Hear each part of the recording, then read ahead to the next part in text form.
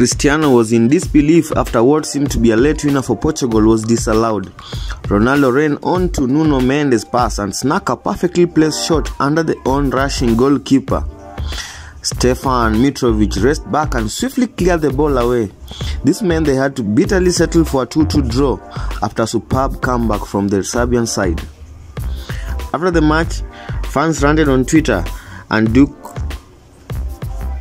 of Iban had this to say: "A clearer view of Ronaldo's goal that didn't count. This shouldn't be happening in 2021 in worlds of sport." CR7 timeline: Cristiano Ronaldo became the first player ever in the history of football to get a yellow card for scoring a goal. Portugal let a 2-goal lead slip to draw 2-2 with Serbia in World Cup qualifying today. Ronaldo wasn't happy when he was denied a last-minute winner. BR Football reported. Cristiano Ronaldo is the only player in the world who will get a yellow card for scoring a goal.